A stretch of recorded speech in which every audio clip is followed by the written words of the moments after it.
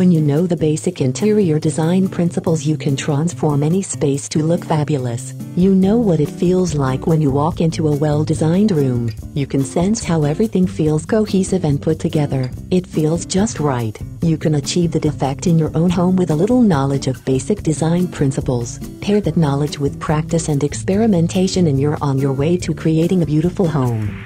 Balance. In design, balance creates a feeling of equilibrium. It is all about equalizing or approximating the visual weight of objects. Balance is created not just through shape, but through color, pattern, and texture as well. There are 3 different kinds of balance. Number 1, symmetrical or formal. Traditional or formal spaces call for symmetrical balance where the space is evenly split into 2 sides that mirror each other. For example, 2 chairs on either side of a coffee table can be said to be symmetrically balanced. This kind of balance is easy to achieve as design elements are repeated on each side. Number 2, asymmetrical or informal. The visual weights of lines, colors, forms, and textures are balanced without exact duplication. It is not as ordered as symmetrical balance and can be more complex and interesting. For instance, a sofa can be balanced by placing 2 chairs on the other side.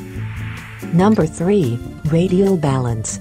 Radial balance is achieved when there is a central focal point with other elements radiating from it or around it. An example would be a round dining table, with chairs arranged around it. There is a lot of repetition of form, texture, and color. The second principle is rhythm. As in music, rhythm in design is all about creating patterns of repetition and contrast to create visual interest. You can achieve this by using the same color or shape at different intervals. Its purpose is to move your eye around the room. For instance, you can establish a rhythm by using a color in the pillows, picking it up in a painting, and echoing it again in a rug. These repetitions will help carry your eye around the room. The third principle is harmony. Harmony is created when all the elements act together to create a unified message. Just as rhythm can create excitement, harmony creates a sense of restfulness. For instance, you can create harmony by using just one color, even though your forms vary greatly in shape, size, and texture.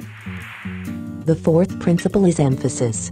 Emphasis on architectural spaces often have points of interest such as a fireplace or a window with a beautiful view. For interiors, you can choose to enhance the built-in focal point by arranging furniture around it to emphasize it.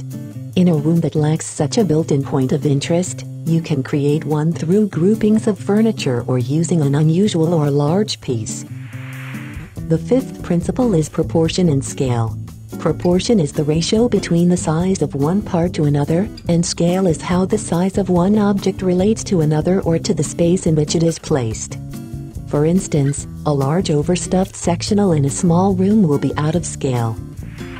These 5 principles of interior design are keys in creating inviting spaces that family and friends will love spending time in.